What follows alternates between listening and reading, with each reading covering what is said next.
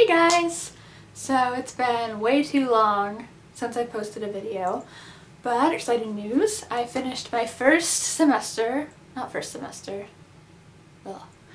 first year of graduate school. One more year to go and I will have a master's degree in music education. It turns out graduate school is really hard, so I haven't had much time to eat, let alone make videos. But it's summer now, so I'm only taking one class and I have some time.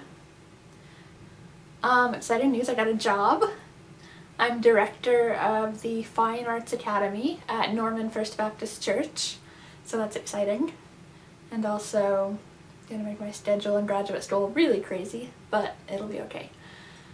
And also, drumroll, I was accepted to perform at a classical music festival in Austria.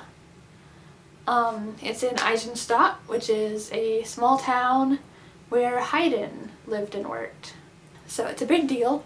I will be traveling to Europe to perform in the festival with some other pianists from OU. And I decided that I might as well take you guys along for the ride because it's exciting. I don't know when I'll do this again. It's kind of the opportunity of a lifetime.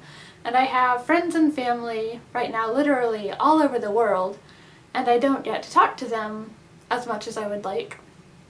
And I think I've forgotten to tell some of them that I'm going to Austria. So, to prevent that awkward moment when you see someone, you know, you haven't seen in a while, and they say, "Oh, you know, what have you been up to?" And you say, "Oh, nothing. I went to Europe over the summer."